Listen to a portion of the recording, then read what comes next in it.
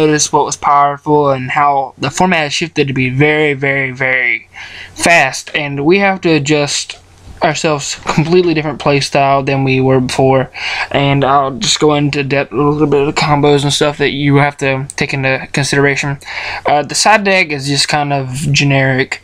I know we have a bad matchup against certain decks, and I'll go into the details about why I side deck these cards, and you will be quick to understand why I did these things. Alright, we'll start off with the deck list. 3 Armageddon Knight. You'd be like, oh shit, I noticed there's no Mathematician. Mathematician is not a level 4 monster, it is not searchable, and it is not dark. Mathematician may find his way back in here, but he does draw you a card, but we need the extra deck capabilities turn 1 to actually be able to keep up. This sounds very, very bad, but the format has become really fast. Cosmos are extremely fast. Tin Can is gonna and friends are very powerful as well, and other matchups don't really become relevant outside of Cosmos and, you know, Pepe after they get all their support. Good thing with this deck is we do have a really good matchup against pendulum based decks because we can continuously pop scales.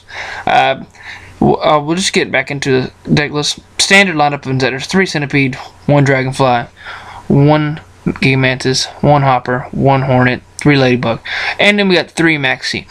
Maxi is going to be super powerful next format. Instant Fusion's at 3 with Norden, and we also have Ptolemice and Infinity. This deck is just ridiculous now, and well, it's become much faster. The format has, so Maxi becomes more digging into our combos. So this basically replaced our duality. Duality is too slow right now, and unless you're playing a really, really, really heavy base trap that has no really deck that has no really combos, we'll dig into more draw power, Allure of Darkness. This also helps us when we don't play duality anymore. We got Foolish, and we also threw in another couple dark targets as well. Foolish Burial, the dump our Dragonfly or Hornet or Ladybug, whichever we need. 2 Insect Mutation. These are level 2 monsters. There's 6 of them. This is plenty enough targets to special summon Dragonfly from the deck. And Instant Fusion actually helps where we can Instant Fusion back Maxi or Ladybugs, and then we can tribute it off and summon Dragonfly from the deck. You can see the shenanigans that come along with that. There is no Soul Charge in this deck, but you see 2 Instant Fusion. Soul Charge passes our turn, and we really don't want to leave ourselves open to another turn of disaster. I may put it back in, but as it seems, it's too slow. 1 Sword, 2 is way too inconsistent. We really don't want to draw this card. 1 Rotor to dig for Armageddon Knight so we can get our combo started. 2 Twin Twister. This card is ridiculous, and if we ever draw into this a copy of this card and we hit a backer with it, or 2 backer with it, it's detrimental. We're going to discard free cards like Ladybug and Hornet. Even Centipede we can bring back. It's all crazy out from there. 3 Upstart for consistency purposes. We also still only have 1 Dragonfly and 1 Hornet. And we lost a Mathematician, but we really don't need that card in this version. Down to the traps.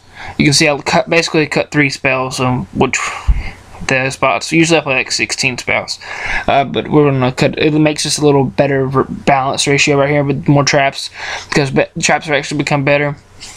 We got 1 Bottomless Trap Hole, 2 Powerful Rebirth, 3 Solemn Modes. This card is ridiculous. It's what we needed against Infernoids to help us actually be able to play, and it's also insane just to stop pendulum summon so they can stop floating, along with a warning. This combination is actually far too powerful. 3 Storm and Mirror Force. This is very important to understand that we need to bounce all these untargetable monsters so that we can play Yu-Gi-Oh! And once we do, we go off and we win. Time Space Trap Hole. Both of these cards are only in here mostly because we can use them from the deck with our turn 1 Rafflesia, which is very important for this deck strategy. As you can see where I play Instant Fusion and Armageddon Knight. I may bump it up to another copy of Instant Fusion, but I really don't want to draw multiples, and the extra deck is super tight. Side deck, really generic. Droll Bird for Pepe, 3 MST, 1 terraforming to search our 2 zombie world. This card is powerful. It is the nuts against magic specters. It turns off every one of their cards, even their field spell, and they cannot, because they're no longer spellcasters. This is also crazy good against decks that are rogue or upcoming, like monarchs. They cannot tribute. This is also stupid against whenever you play against certain decks like spellbooks and what are the decks that can have machine-based decks like Yurgia. It's also just really good against rogue and kaiju and stuff like that, which we don't know where they're getting, so that deck might get a lot better.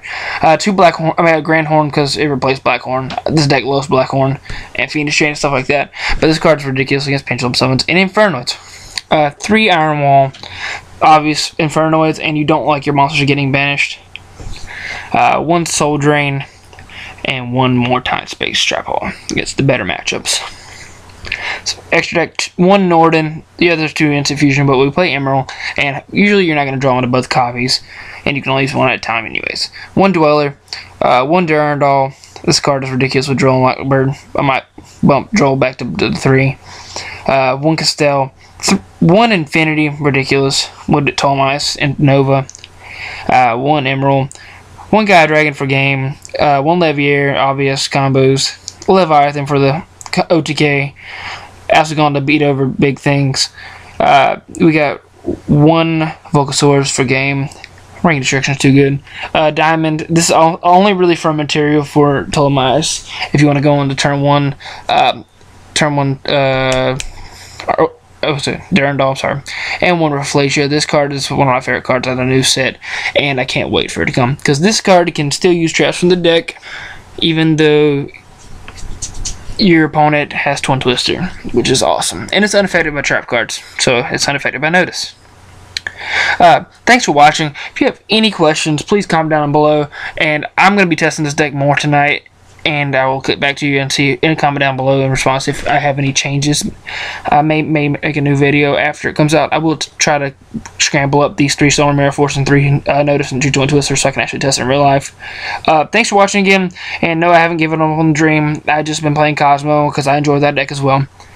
And please click an ad if you can. Thanks for watching. Bye.